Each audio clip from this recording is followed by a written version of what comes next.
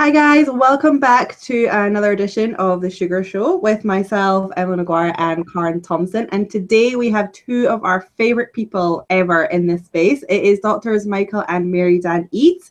And for those of you that don't know them, I'm quite surprised if anybody who doesn't, but Doctors Mike and Mary Dan are recognized as weight loss experts and are the authors of 15 books on health and nutrition, including the New York Times bestseller Protein Power and its follow-up, the Protein Power Life Plan. They're books which have sold over 4 million copies to date. They are a husband and wife team who, since the mid-1980s, have advocated the use of a diet higher in protein and good fat, a diet which is more like the natural human diet for many thousands of generations.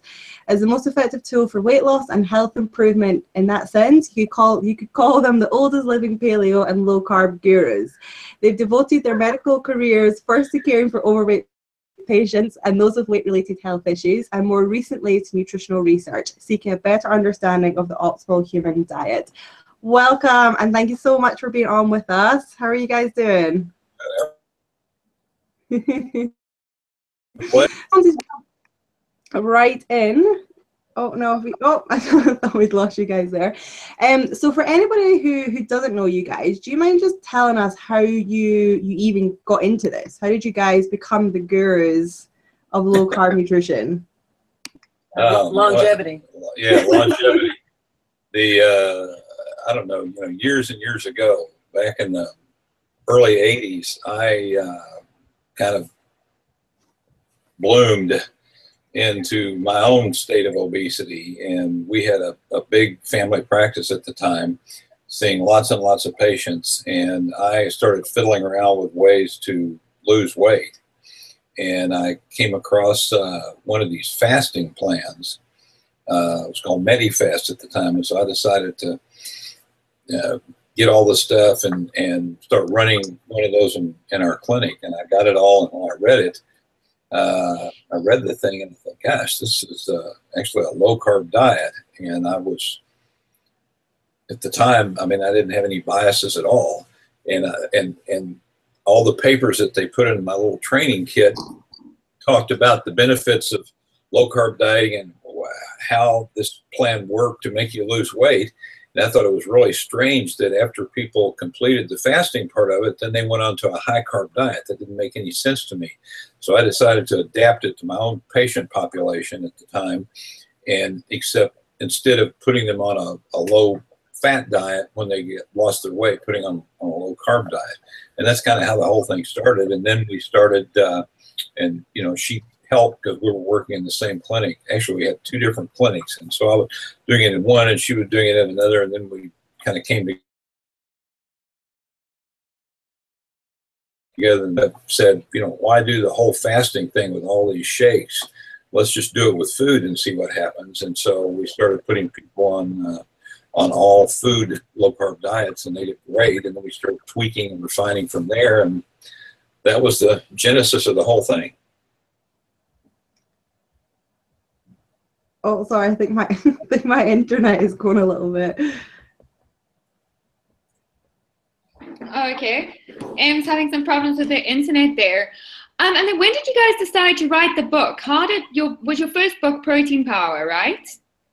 No, my first book was Thin So Fast, because we'd done so well in the fasting thing. I decided that, at that time, the only ones that you could do, it's bizarre, but at that time there were really no protein powers, no meal replacement powders, no meal replacement products on the market. I mean, they're everywhere now, but there were none then. This was back in the the early to mid '80s, and so I decided, this is safe to do. The fact that well, at the time they were done in hospitals, and they cost thousands and thousands and thousands of dollars, or in doctor's office, and cost thousands of dollars. Yeah. But that was the only way that you could get these meal replacement products, was either through a hospital-based setting or a doctor's office. So we decided to create one in our kitchen, which we did, which I later found out was the very way the guy that did MediFast did it. But we created this product in our kitchen by mixing some stuff together. You could buy protein powers. Bodybuilders bought those. But they were nasty. But yeah, they tasted terrible. So we had to figure out a way to make them taste acceptable and at the same time work. And at that time, you mixed this stuff, if you can believe it, you mixed it with soft drinks, diet soft drinks. You know, Diet 7-Up or Diet Coke or Diet Dr. Pepper. Or you could mix it with water. You could, it really was awful with water, but if you put it in the diet soft drinks, and then you would, you know, blend it and it with ice, and it whirred up into a shake, and they were actually pretty good. And so that's, we taught people how to do that, or I did, in a book called Thin So Fast, which quietly sank beneath the waves. And then we got approached to do what turned out to be Protein Power, and thankfully it didn't sink beneath the waves, and sold about 4 million copies. And yeah, and it's I think for most people, when I find how they got into this, you can often say it's kind of one of sort of 3 books, and the majority, everybody has always read your guys' book. It is, and for anybody who hasn't read it or looking for the cornerstone, it's packed full with so much history. And that's what I love with you guys as well, is you take a look, you know, kind of right back, and even at the, you know, anthropology kind of aspect with it all. So when did the book come out again? When was Protein Power released? 1996. 20 years ago. Oh, you should have like a 20-year kind of edition come out. That would be super cool. Yeah, well, we're kind of working on that. We're working on it. Yeah. Boy. So how was it received when it first came out? Because that was sort of, you know, not, you know, kind of, we know about the 80s where the guidelines were changed and it was all about low fat. So what was it kind of like in that time? Skeptically is how I would say it was received by, you know, by the media initially. And it was kind of interesting, you know, when you described how it all worked to doctors, even though they were indoctrinated in low carb, when they understood the biochemistry of it, they would say, yeah, hey, you know, that's right. Now they may not recommend it because they were still so bound up, and they still are in many ways so bound up in low fat. But you know, people kind of started grasping onto it. The media was interested in it because it was controversial at the time. You know, it was interesting. You know, Oprah Winfrey lost all this weight on a protein-sparing fast, and when Mike was writing Thin So Fast, he had the manuscript, actually the finished manuscript, sent to his book publisher the day that Oprah came out and revealed that it was a low-carb protein-sparing fast that she'd lost all her weight on. And so, you know, everybody went kind of crazy over low-carb fasting at the time. And then you know, by the time Protein Power came out, which was, 6 years later, maybe 6 years later, everything had kind of settled back into low fat again, and it was very entrenched. In fact, when we were thinking about writing a cookbook, a companion cookbook to Protein Power, and we went down to the local big box bookstore and looked around to see what was out there, and we counted 660 low-fat cookbooks and not one low-carb cookbook at the time that Protein Power came out. So 20 years has changed a lot. Yeah, particularly when you see it today, there's so many cookbooks and kind of, so just kind of coming with that, because now it does seem that there's, but what was kind of your practice with low carb? Kind of when you put a patient on it, what was sort of your cornerstone with how you kind of would approach sort of a low carbohydrate diet? Well, we individualized it to each patient when they came in, and we would sit down with them and we would explain to them something that everybody takes for granted now and nobody was talking about then, which is the whole concept of insulin resistance and how it develops, and explaining it to a layman so that they can really understand why it is they're making the changes that they're making, which is to control their own metabolic hormones, basically, by what they. And so we would sit them down, and based on their you know, lean body mass, weight, and other health parameters, you know, that we had gone over with them, we would set an amount of protein that was important for them to try to get in every day based on supporting that lean body mass. And then we cut everybody's carbs down really sharply at first. We found over the years that if you piecemeal it and you say, oh, we'll just cut out this and just cut out that, it prolongs the transition over to getting firmly into a fat burning metabolic pathway. So we cut everybody's carbs down very, very sharply at the outset, and explained to them how to construct meals around that structure and not to be afraid of fat. And that was probably the hardest going we had, is to teach people back then not to be afraid of fat. And then we had them keep diet diaries. Very important. That when they came in, we would do, and it's amazing. At least it amazed me is how many misconceptions there are about what's low carb and what isn't in the minds of the public. And we'd see people coming in saying that they weren't losing any weight at all, and look at what they were doing, and they were drinking orange juice and eating bananas.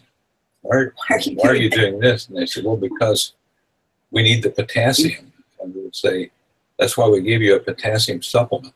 Or if you're going to do it, have a tomato. It's got a lot more potassium. Yeah. And so anyway, there are a lot of misconceptions out there about what actually constitutes a good low-carb diet, and what actually carbohydrate is. Yeah, probably fewer now, but still. Yeah.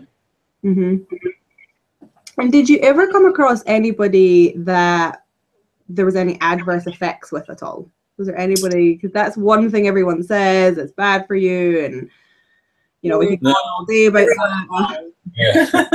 No, I mean, the number one sort of adverse effect is fatigue early on. So we got ahead of that by telling people that to expect it, because when you're operating on your standard diet, you've got all the enzymes in place to make that diet work well in terms of providing energy. And when you switch to a low-carb diet, suddenly all those enzymes don't work anymore. And you've got to generate new enzymes, and it takes a while to do that. And we told people, look, you're going to get tired just walking out to the mailbox the first few days. You just got to expect that.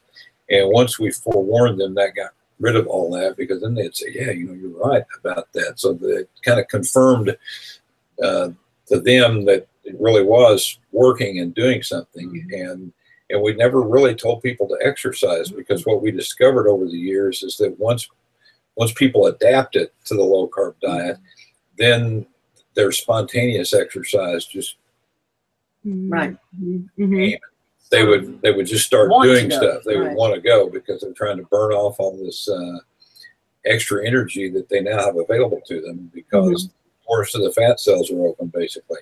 So we never pushed them, you got to go out and start walking, or do this or do that, because we knew this fatigue thing. And then another thing, people sometimes get fatigued down the way because they get a little bit depleted in potassium. And that's really easy to fix, because we gave them a potassium supplement. And sometimes people will get headaches, so you tell them to up their salt intake and fluid. And that's a real counterintuitive thing, because everywhere people look, everything they read, every doctor they talk to always tells them to cut back salt. And so telling people to add salt. Eat dill pickles. Yeah, it was really freaky to them. And, drink bouillon, eat dill pickles, drink pickle juice, eat olives, increase your salt intake. But those are the main adverse effects could all be corrected pretty easily with some pretty simple maneuvers. The other adverse effects that you have to worry about that are more serious really are not a consequence of the low carb diet per se, but a consequence of medicines people might be on, because people that are on blood sugar medicines, for example, their blood sugar drops so rapidly on a low carb diet, they can fall out on their face. And so what we did was, when people came in on oral blood sugar medicines, we just took them off right at the start. We are trained professionals. Yeah, don't try this at home. Don't try this. Work with your doctor. We would take them off at the start, because we knew what was going to happen. And then we would add back in if necessary. And usually it wasn't necessary. And, we tried at first the tapering part of it. You got to remember, back then, nobody knew how to do this. I mean, there was now there are a lot of doctors that are experienced in using a low carb diet, and you can call people to find out, but we were feeling our way through the whole thing. And at the time. And so we learned that it's better to just take people off and then add back in as necessary. Same thing with certain blood pressure medicines, diuretics. A lot of people were on diuretics for blood pressure. And because a lot of people who are overweight have high blood pressure, and it's basically, most of it is insulin driven. And when you reduce the insulin levels, start getting rid of fluid through the kidneys quickly, blood pressure goes down. So we would take people off their diuretic medicines the same way. I mean, there's some medicines that like ACE inhibitors are fine. That doesn't have an effect on it. But beta blockers, you got to taper carefully. Yeah, and so so anyway, there's some changes you had to make in medications on people on low carb diets, and always in terms of reducing the medicines. And occasionally, I guess, a thing that people complain of with low carb when they're starting a low carb diet, because it really is a change. It's a change in bowel habits, constipation, for example, most commonly, although some people it went the complete other way. But for most people with constipation, it's a pretty easy fix if you just make sure they're getting plenty of magnesium and make sure that they're getting plenty of water, and more importantly than anything, not being afraid to eat fat. They need to eat plenty of fat, and then they generally don't have problems with constipation. But some people do. Some people did, and that was not uncommon, I guess. And fat, but mainly the human body's designed to pretty much absorb all the fat that it eats. But about, I don't know, anywhere from 5 to 7% makes it through. So if you up your fat intake, you up the amount of, that 5 or 7% means that a little bit more gets into the bowel, and it sort of, so to speak, greases the chute. And so, that's really disgusting. And so that helps prevent the constipation. Gorgeous. I want to know what your opinion is on calories, and do they matter? I mean, can you just eat unlimited calories and you'll be fine on a low carb diet? Depends on if you're trying to lose weight or not. Depends on if you're trying to lose weight. If you're trying to lose weight. It's an interesting, right. If you're trying to lose weight, you've got to be careful of the calories. The nice thing about a low carb diet is it's really satiating. So most people spontaneously restrict their calories enough on a low carb diet that they lose weight.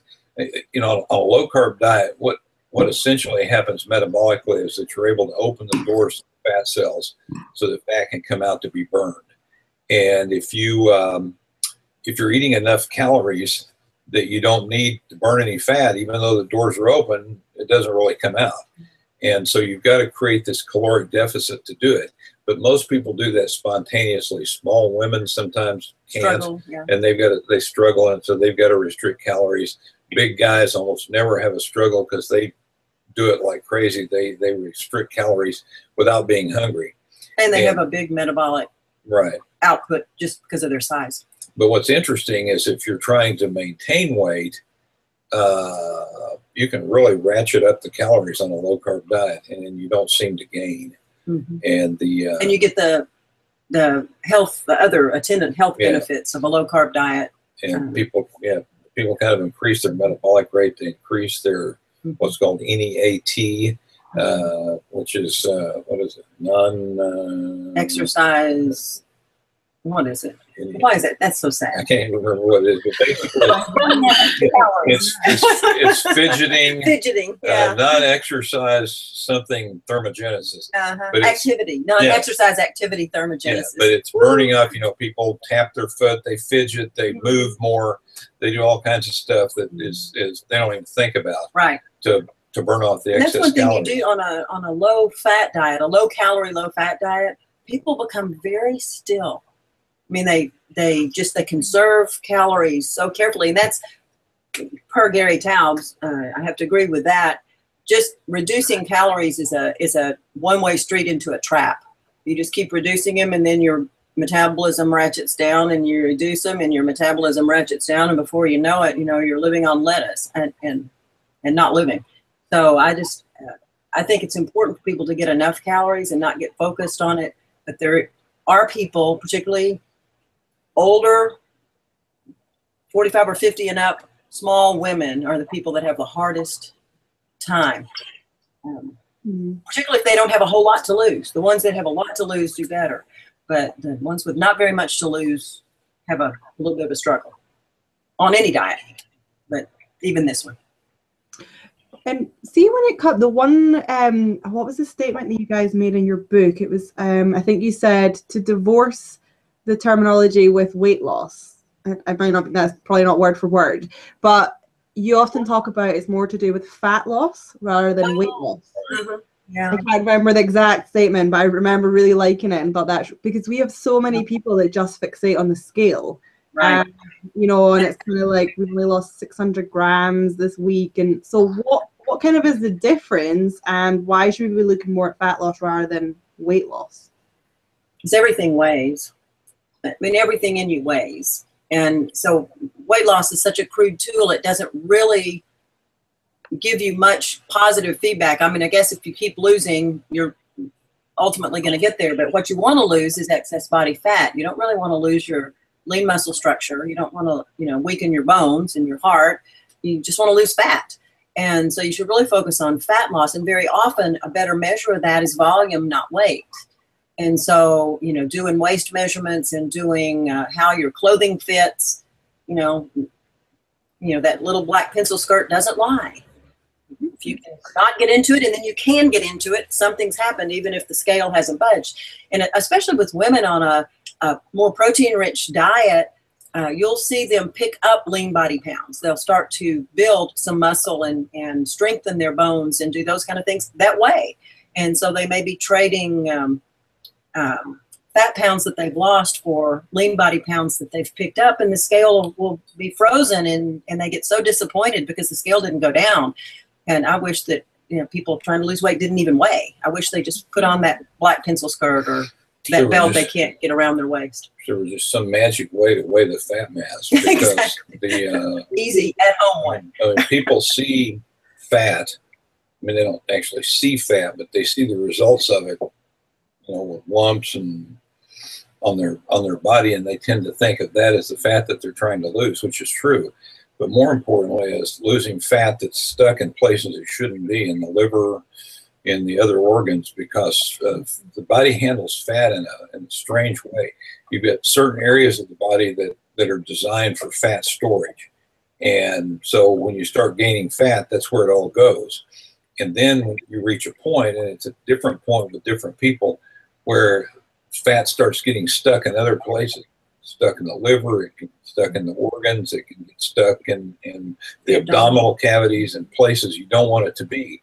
And when it gets there, it's called ectopic fat. And ectopic is a fancy term, medical term for meaning something's Not where it's supposed to be. And it's called ectopic fat. And ectopic fat, the body regards as a foreign body, and a foreign body is another medical term for something where it shouldn't be, that's from outside the body, like a splinter or something like that. And everybody's had a splinter. And if you get a splinter in your hand, if you don't get it out, you know, it gets inflamed, it festers, it can get pus around it, and finally the body itself gets rid of it. And the same thing happens with fat where it shouldn't be, but the body can't really get rid of it, but it creates an inflammatory response to it. So that's why it's really good to get rid of ectopic fat. And ectopic fat is usually the first to go when you start losing weight. And so sometimes people, even visually, it doesn't look like they're losing, but they really are. Mm-hmm. Yeah. That's and that's the most important fat to get rid of. And if you're losing that fat, while at the same time you've been on a protein restricted diet, and a lot of people have been on protein restricted diets, even if they're on a regular diet, you're eating a lot of carbs. And suddenly you start getting protein, and now you're building bone. Because a lot of people don't think about protein in the bones, but more important than calcium. Yeah, more than calcium. And people think only of calcium. So you start getting protein, you start getting stronger bones, which are a little bit heavier, and you start building a little bit of muscle mass, and that can compensate or offset on the scales the loss of this ectopic fat. And so sometimes people say, oh, gosh, I'm not losing weight. But they really are. They're losing fat, which is much more important. Mm-hmm. So throw out the scales altogether. That's what I say. Get rid of them. Yeah, you know, you discover it later on. I mean, if you're not obsessive about it, if you weigh every 2 or 3 weeks, you'll see a difference. Mm-hmm. But as people, just kind of focus on that and jump on every day and go, oh my God, I haven't lost anything. When they retain a little fluid, their weight goes up. Depending on, just what's in their gut, their weight goes up. It's such a crude measure, such almost a worthless measure to really show you what's going on in real time. And would you say this dietary approach, would you say there is people that it's better suited for? Or would you say that there's people that shouldn't follow this approach? Or do you think it's fine for most people? It's good for humans. Yeah, you know. Thank goodness. For animals too. We'll probably get a lot of flack for saying this, but I think it's probably the best diet for just about everyone. I mean, there's some people that, you know, for taste issues won't do it, and they would be better, you know.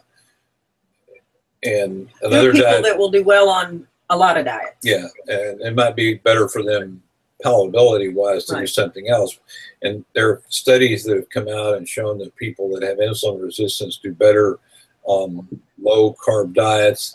And then they like to say that people that don't have insulin resistance do better than low-fat diets. But if you look at the papers, the ones that are not insulin resistant do the same on a low-carb diet. So, you know, it works for everybody. It's just that people that aren't insulin resistant can also do it with a low-fat diet. But why would you want to? I want to know about, change the topic a bit and just focus a little bit on kids, because it's a topic that not many people want to talk about because you get so much flack for it.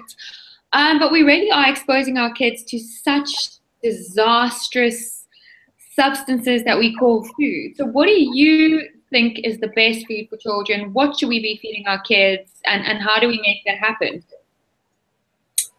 Well, you need to limit their sugar for one thing. Oh dear. I knew that was going to happen. Hang on. Yeah. Sorry. Just turn it off.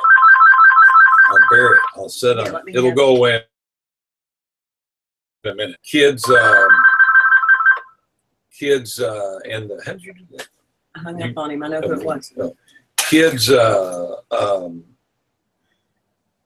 you know, can tolerate a lot more carbohydrate than adults do, seemingly without a problem. And I can't tell you how many parents have told us, you know, overweight, diabetic, with hypertension and high cholesterol parents have told us about their, you know, saying, God, my kids are so lucky they can eat anything.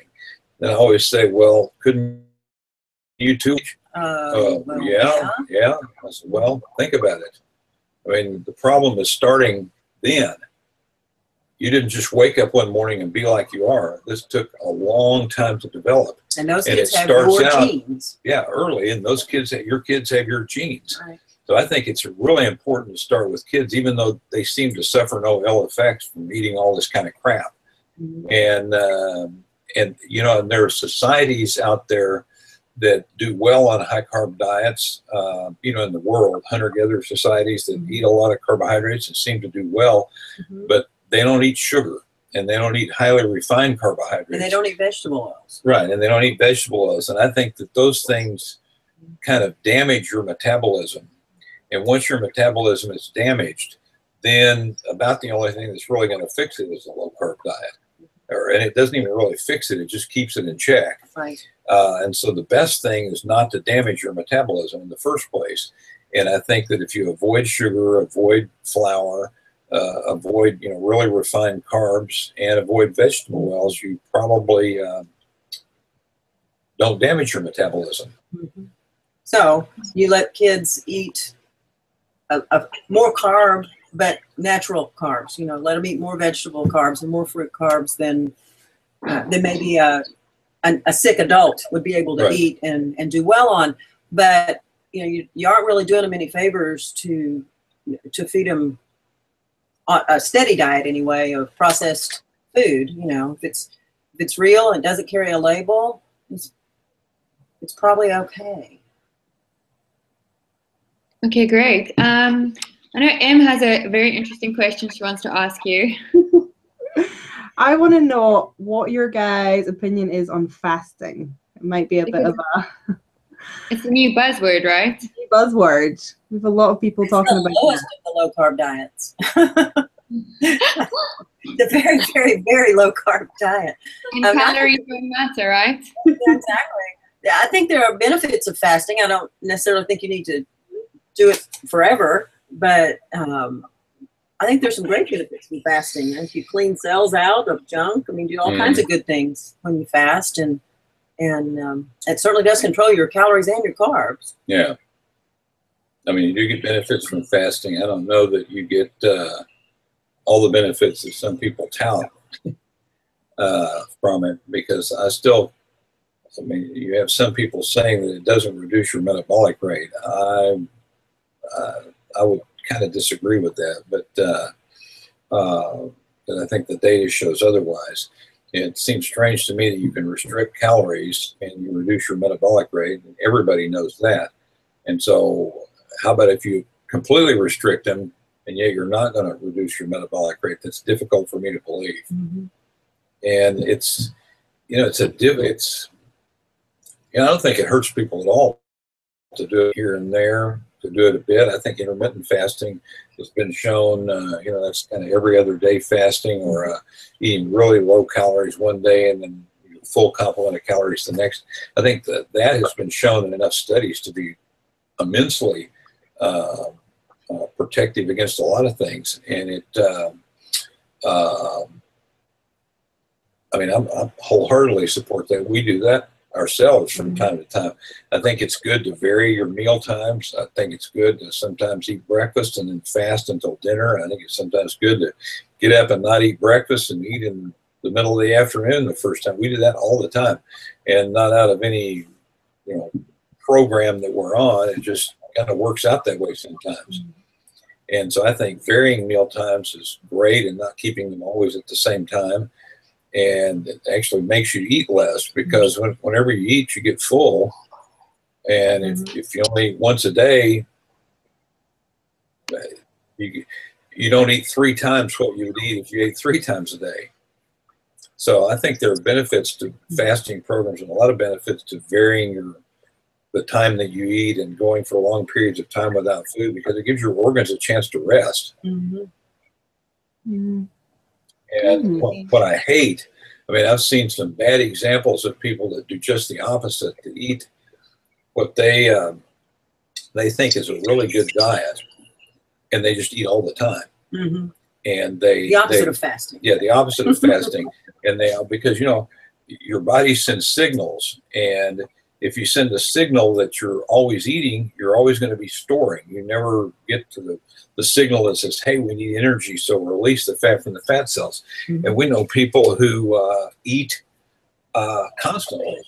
I mean, they've always got a little bag of fruit. They've always got a little can of tuna, even though what they're eating is good, or bell peppers all chopped up, or carrots, or little bitty tomatoes, and you know, a can of sardines. But just, they're never not eating. All day long, they're nibbling on this stuff. And even though the food itself is all good stuff, just the fact that they're always getting the signal in it. I mean, the only time that they're not eating is when they sleep. We are not sure about that. Yeah, we're not sure about that, since I've never slept with anyone. Luckily. It's like the people that eat 6 to 7 meals kind of a day, isn't it? They kind of... To keep their metabolism going. Yeah. Well, that was sort of the prescription, certainly when we were in med school and after, for diabetics, people with hypoglycemia. People were told to eat, you know, 6 to 8 small meals a day, just basically eat all the time. And I think that was wrong information. I'm sure there was a rationale for it at the time, but I think it was wrong information. I think you're better served to, you know, and one thing about intermittent fasting is that break fast meal, whatever time of day it is, when it breaks the fast, the food tastes so dang good when you're actually hungry. And I think so many times anymore, people don't allow themselves to get hungry. They, you know, they feel like they've got to eat breakfast at, you know, 7 o'clock or 6:30, and they have to eat lunch at between noon and 1, and they have to have dinner at 6 o'clock, and then they, you know, I just think that humans weren't designed to live on that kind of a regimented schedule. And I think it's good for you to actually experience real hunger, not emotional hunger, but real hunger, and then satisfy that hunger. It's just it's a wonderful sensation. I've got two questions. Number one, what is your thought on supplements? And number two, I'll ask after that, actually. Number two, you'll ask later. Right. Number two. What are our thoughts on supplements? Depends on the supplement. I think that people ought to take a magnesium every day. I think that people who live where Emily lives, for whatever reason, should take vitamin D. Yeah, always take vitamin D. Golf course, Mike. That's why. Should take vitamin D. I think if you have a well-designed diet, that you don't need a lot of supplements. I mean, they're nice for, I guess, just insurance, fairly inexpensive insurance, but I don't think you need a lot unless you're trying to solve specific problems. Mm-hmm. But and then there are supplements that can do that, or that at least can work on it. But I think just for a supplement regimen, I mean, what I take every day is I take, if it's in the winter, I take a vitamin D, vitamin D3. I take about 5,000 IU a day. I take a magnesium. I take potassium every once in a while, just because I'm on a low-carb diet all the time. I take a krill oil because it's an omega-3, highly absorbed in the brain, highly polyunsaturated omega-3, that if I take a krill, I can get by with less of it than with fish oil. And I think PUFA, polyunsaturated fatty acids, are not the greatest thing in the world, but omega-3s are pretty good. And the way that the fats are connected in krill oil is as a phospholipid instead of a triglyceride, and so that makes them more absorbable, so you can get the same effect with less. And I take alpha lipoic acid, which just helps a little bit with cellular energy, and I think that's about it as far as what I take every day. And every now and then I'll throw back a multivitamin, or I'll do something just in case I'm deficient in something that can and you put fix concentrate drops in your water. Yeah. A few.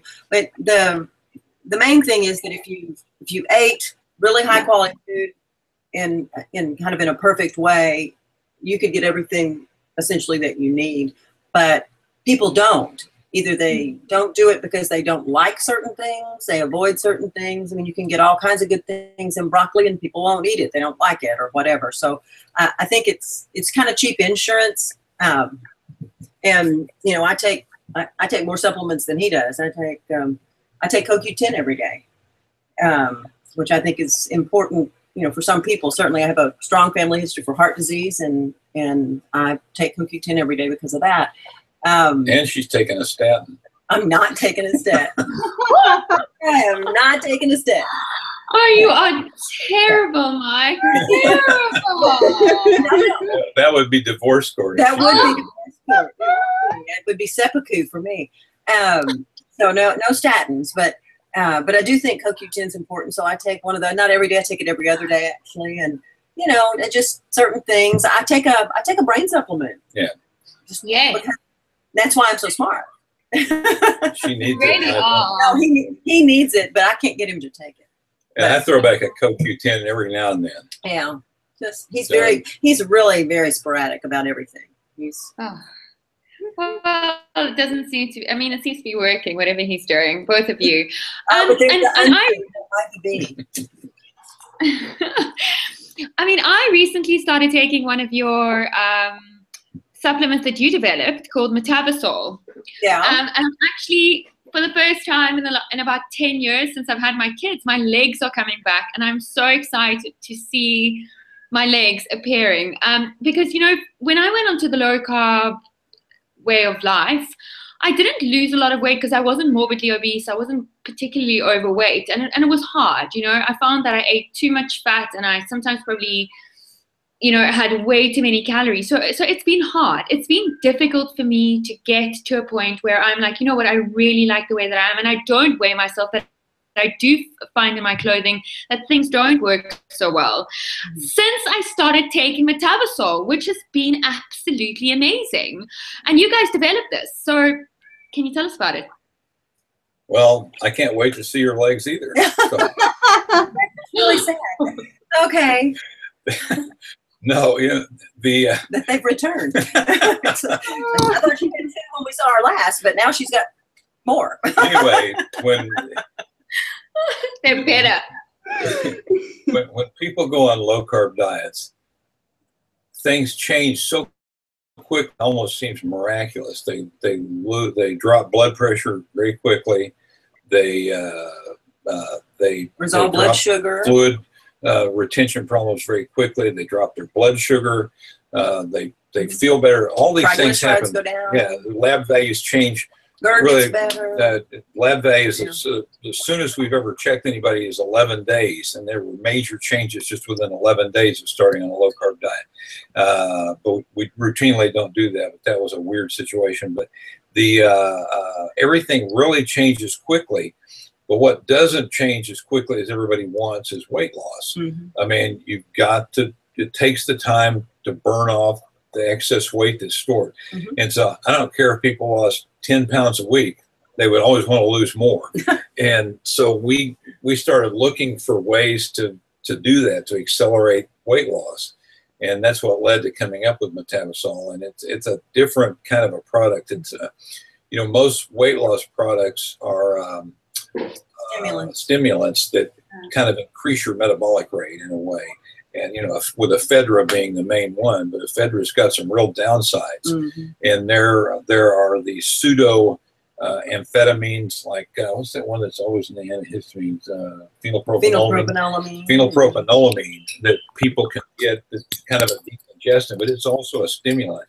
And we've actually had patients come in, I mean, not our own weight loss patients, but patients who, back, as I say, we had a big family practice who came in who were taking phenylpropanolamine to lose weight, and they actually went into congestive heart failure because it sort of drove their heart a little too hard, I guess, for lack of a better term. But anyway, these things are not benign, ephedra and these other things. And every year, you know, somebody dies, or one or more people die from taking ephedra. So we looked at these different weight loss products or different weight loss supplements that worked in different different places in the sort of the fat burning pathway, and we found a combination that we thought would work, but we didn't know because you couldn't get it really made into a supplement. So we casually got these in, and I mean, it wasn't already made, and so we got the pills together for it. But people had to take a zillion pills, and we couldn't get it exactly like we wanted. But we had our patients do it, and we knew it was harmless. We just wanted to see if it was going to increase weight loss, and it really did. So we thought, okay, we've seen enough. We can pay the money to do an actual double-blind, placebo-controlled study, and get the supplement actually made where it's you know, made instead of people having to take handfuls of pills to do it. And so we made this supplement that was originally called Pentabosol because it has 5 ingredients in it. And we hired a clinical lab to do the study, and we told them what they wanted to check. And it was interesting because the guy, when we, you know, kind of made our presentation to him, to the director of this thing, he said, well, I gotta tell you right up front that 2 things. Number one is that we're going to have to make the control diet a low carb diet, because in our experience, that's the only diet we've ever seen that people will really lose weight on. Actually lose weight in 6 to 8 weeks. Yeah, we'll lose weight in 6 to 8 weeks. That's measurable. Well, that's and okay. So if you're not game for a low carb diet, we don't want to do it. So we got the low carb diet covered. And he said, at number 2, we've tested tons of natural supplements, and they just don't work. Well, they don't do much. We don't want you to be disappointed because you're going to spend a lot of money to do this. And we just want to, we just want to give you a heads up that we've tested a lot of these things and they don't work. And we said, well, we've tested them too in our clinic and it works. And well, that's a whole different thing because it's not double blind and it's you and there's a placebo effect and blah, blah, blah, blah. Okay. And so we said, okay, well, we're game to go ahead with a low carb diet with both the study group and the control group, and let's do it. And so we, forked over a substantial amount of money to have this done. And I remember that I was out, actually, I was at Harvard, at the Harvard Co-op, when I got this call from the guy.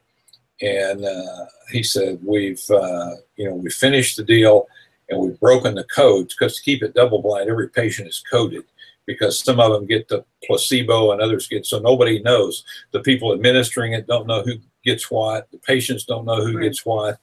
And so he said, we've broken the codes. And he says, I've got some really good news for you and some really bad news. What do you want to hear first? And I said, well, geez, give me the good news first. And he said, you have got an absolutely phenomenal product. And all the years that we've done testing, we've never seen anything work this well. This works better than drugs work. And I said, you're kidding me. That's great. What's the bad? And he said, well, we don't think it's a commercial product. And I said, what do you mean it's not a commercial product? And he said, well, it doesn't mix people well. Don't like it. It doesn't mix because it's a powder, and you put it in water and stir it up. He says it doesn't mix well, and it didn't. It mixed about like sand, and you kind of have to stir it as you drink it to keep it in suspension.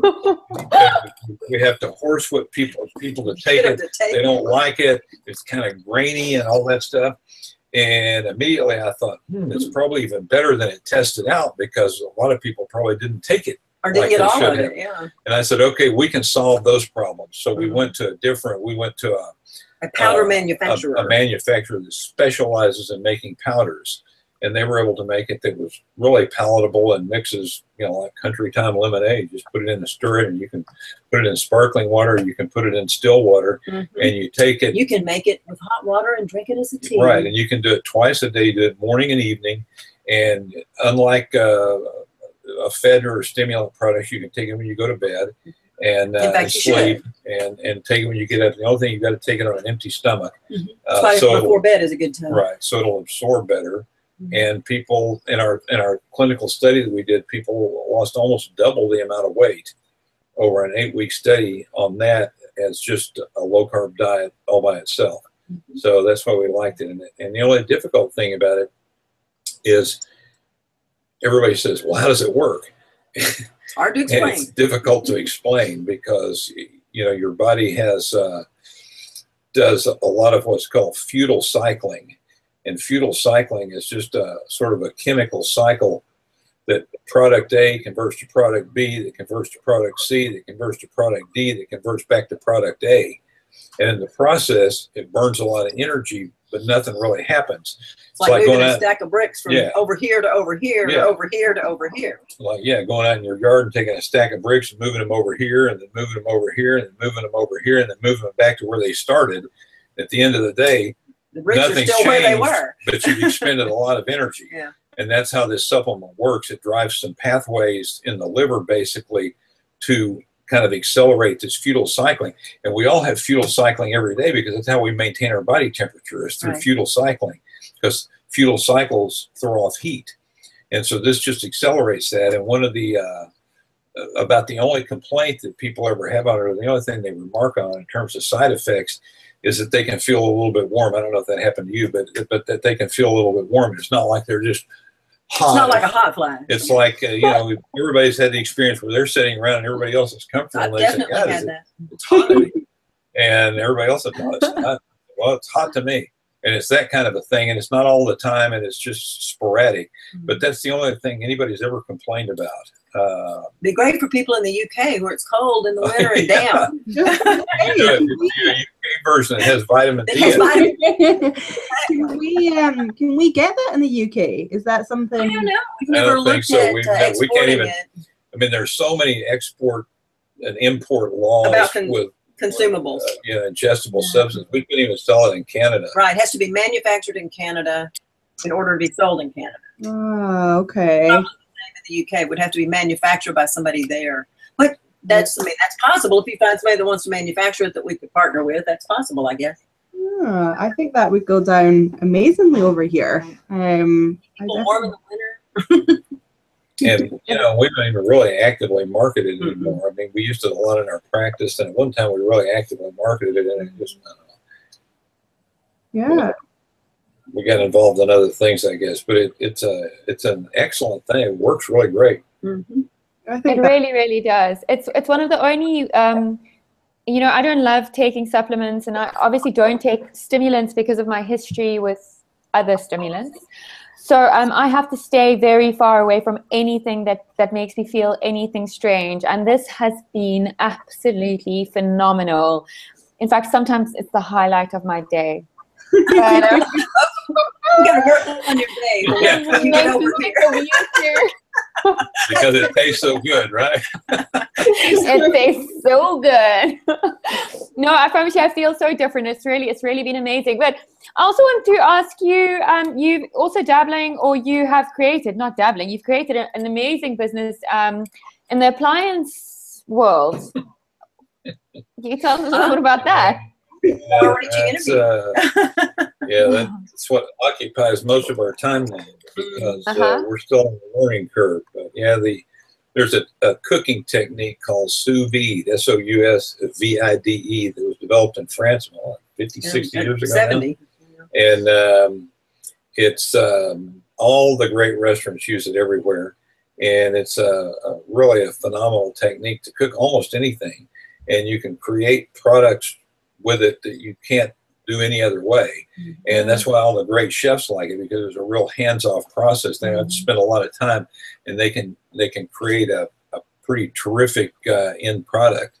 And so I read about this, I don't know, 10 years ago, maybe 8, 9, 10 years ago. And I looked at it and I thought, God, this sounds great. And I found a way that you could sort of cobble one together.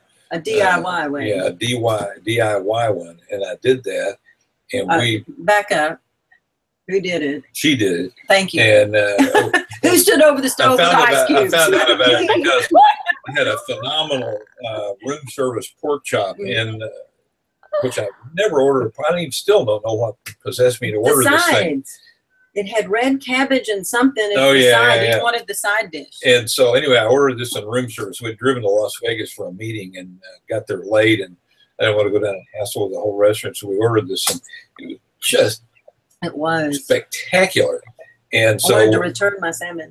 Yeah, so when I asked them how they did it the next day, they said sous vide. Sous vide, what's that? But anyway, I read up on it and found out about it, and we rigged this thing, or she rigged it up. I was the one that she rigged it up, and we cooked this, and it was absolutely delicious. But I wasn't going to stand over the stove dropping ice cubes in for an hour. Yeah, because you have to keep it within a degree.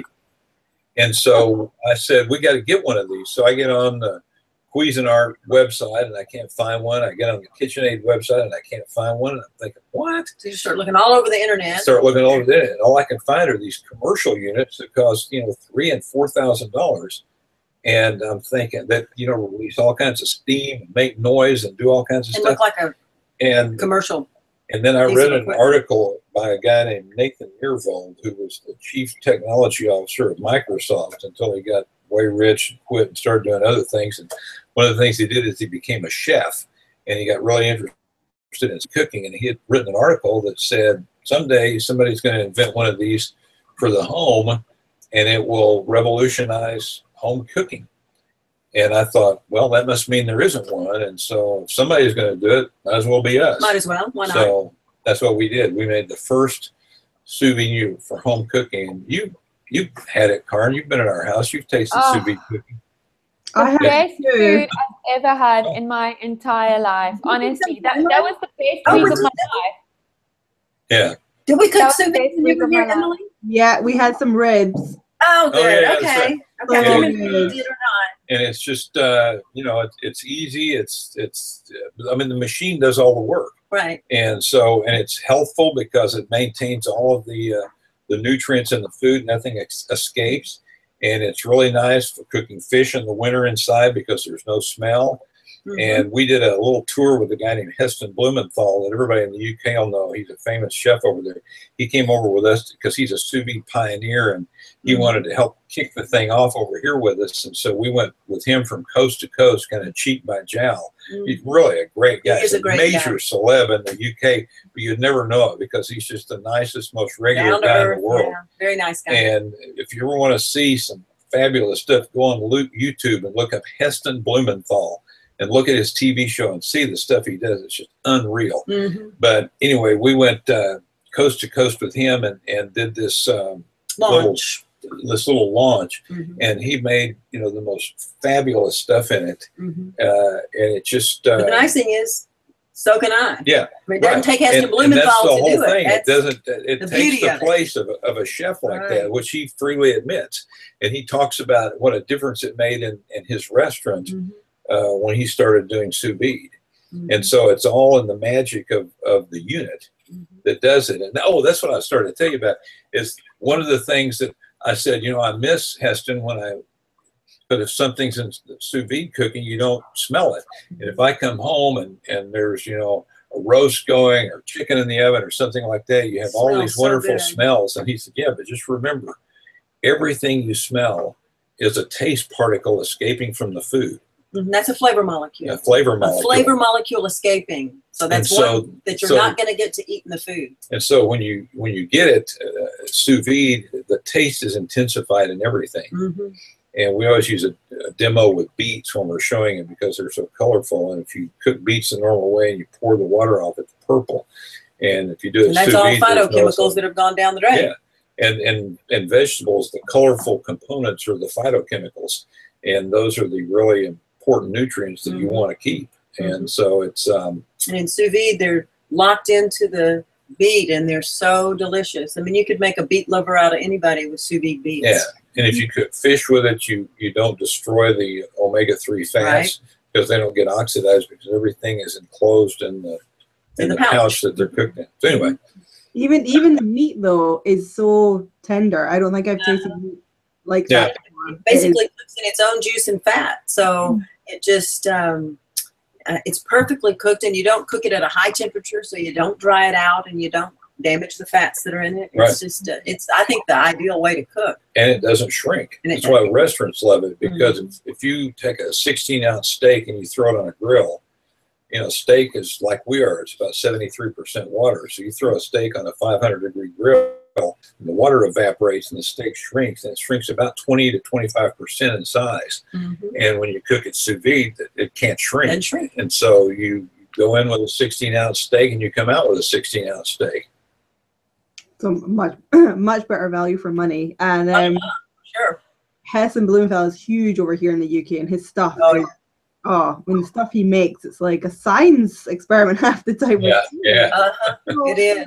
Yeah, Yes. he's so cool. And We had the joy and privilege of having a meal at the Fat Duck Oh, amazing. one occasion, and all I want is to go back and have another meal at the Fat Duck. It's so when fabulous. You know, when you see Heston on TV and you wonder, you know, what's he like in person? Just like He's that. exactly the same. Just like he is the most regular guy Yeah. in the world. Yeah. He's he is just an absolute Quirky. sweetheart. Yeah, Mhm. quirky, kind of weird, It's really kind interesting. of funny, really funny. Because he's not as famous over here, except among the chef community. The real foodies know him because he's just such an icon.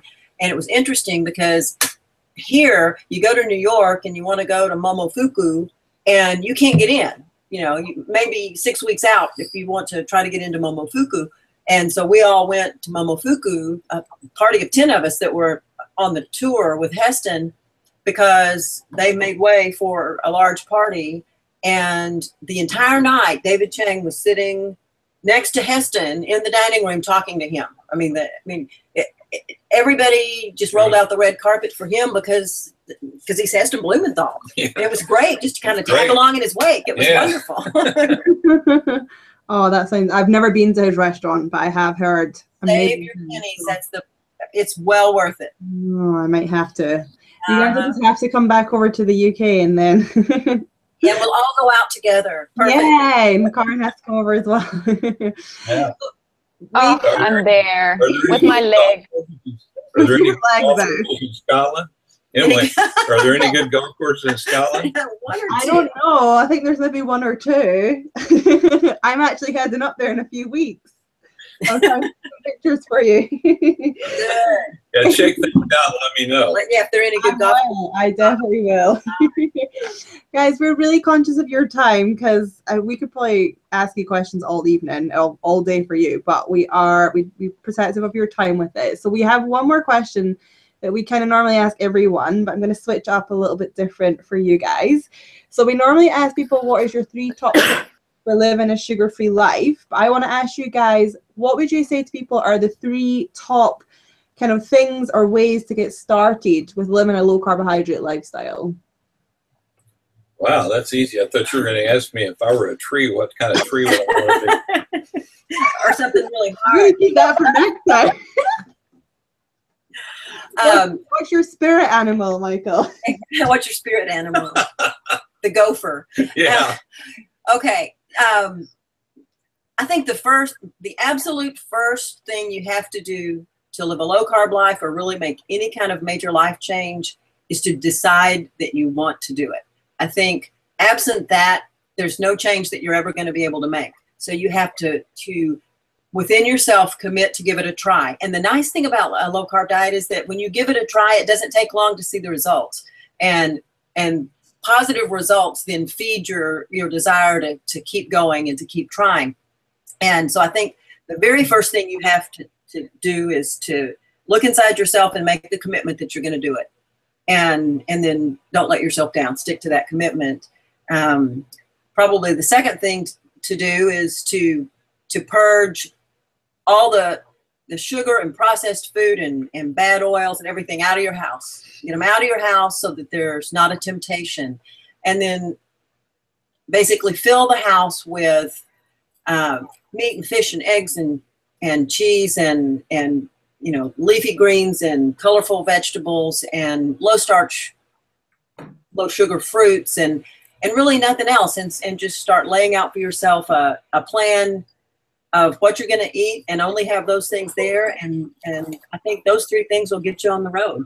Mm-hmm. Yeah. And really get a good sense of what a carbohydrate is in a food. Like I told you about when we check people's diet diaries and find out that they were eating bananas and drinking orange spaghetti juice instead of spaghetti squash. Right. Sure. And so you got to really get a firm grasp of what it is that you're restricting. And so that's one of the main things too. And really assiduously avoid vegetable oils. Mm-hmm. I mean, which means that if you're going to use shortening, that you got to use lard, beef tallow, and there are companies. I mean, you can get lard just about anywhere anymore, but get lard and get coconut oil, but avoid vegetable oils because the more and butter is great, and ghee. Mm-hmm. But the more I've been looking and reading lately and getting our stuff together for this new book, the more disastrous I think vegetable oils are.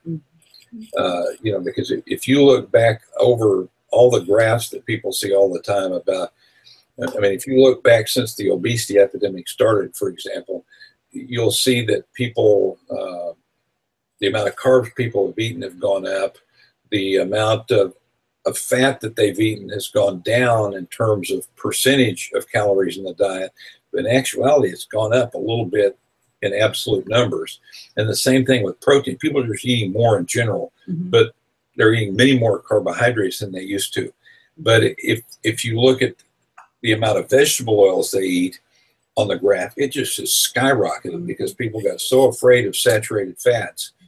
And if you take McDonald's French fries, for example, not that you should take them. Yeah, but I mean, they used to be made with beef tallow.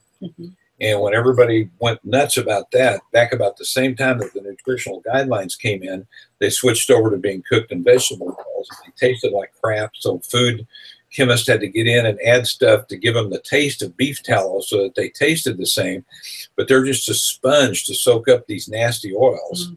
And so people are eating so much more vegetable, and I think that's a big part of the problem too, along with the increased carbohydrate.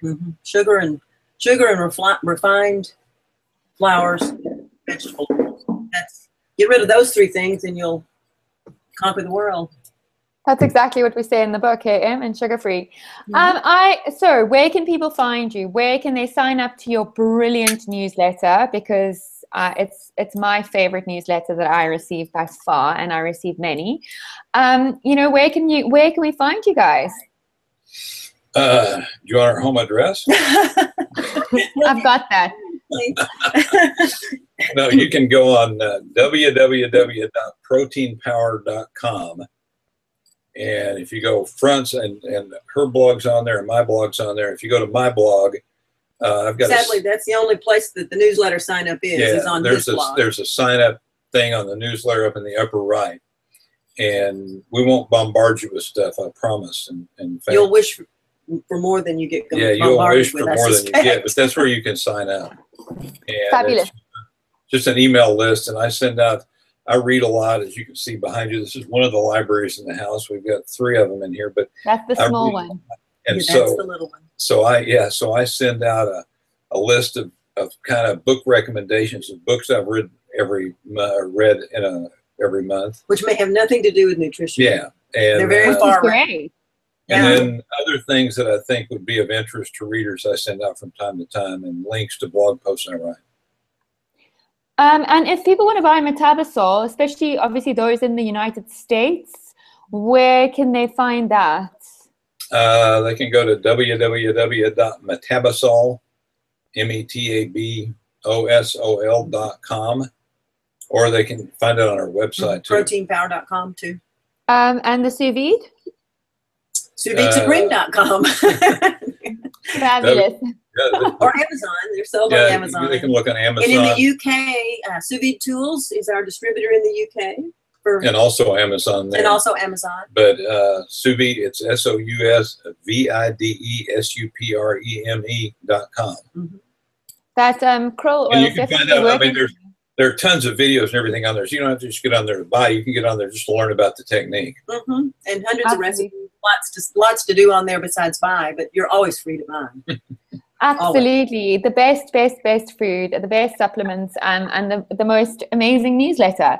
So we'll have this all written up at the bottom of the YouTube video that you're watching now. And once it goes to podcast, it will be written up in the section that Emily is working on. Okay, everybody, thank you so much for joining us. It was amazing having you with us, and we will see you again soon. Bye. All right. Thanks. Bye. Enjoyed it. Bye-bye.